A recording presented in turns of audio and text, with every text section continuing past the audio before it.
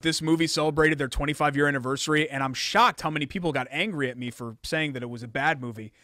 Twister is a good movie. Buy it or boldly. Yeah. It's a good movie in the same way that Saved by the Bell is a good TV show. I don't understand. I'm not following. Saved by the Bell is awful. Awfully transcendent? Saved by the Bell is only popular because it is so horrifically cheesy that people enjoy it because it gives them an uncomfortable feeling in watching it because they're embarrassed for everyone involved. That is not my personal experience with Saved by the Bell at all. I've never disagreed with you more on this show. We've been together for almost 10 years. Never, ever disagreed with you more. Okay. Like, I'm personally insulted by that summation of Saved by the Bell. Okay. Sorry, I didn't know that we were going to open up the door here on this, but that you could not possibly be more wrong. Give me one redeeming quality of actual value of Saved by the Bell. The script writing was amazing. I mean, it was unbelievable. The dialogue between the characters was fantastic. It gave you a glimpse into that era of moving from the 1980s into the 1990s. Were you trapped in suspense and concern over whether or not the one gal was, when she was hooked on the Jesse Spano?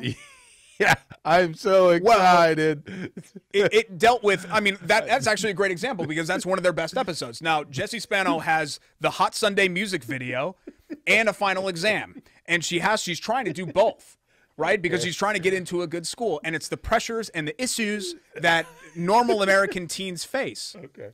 And I'm sorry that, like, you think that that's, like, cheesy or not cool. Like, addiction and time management are real things. It was so masterfully acted that it landed her right there smack in the middle of Showgirls. And then, who knows? Now, if I'm not mistaken, well, she's running around Costco with Ricky Schroeder, I think. To be fair, she was the lead in Showgirls. So that's not easy to do, to be the lead character. Yeah, she looked good. That's another movie that I thought had excellent dialogue. And Mario Lopez has become a pop culture icon. He is big.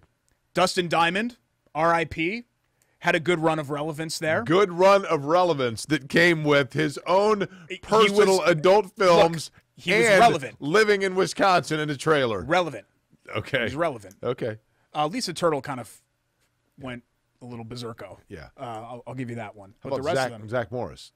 Yeah, Mark Paul Gosselaar. He did didn't he do like Law and Order or something for a while? He too every year shows up in the NBA All-Star Celebrity Game. Who am I missing out of that group? Oh God.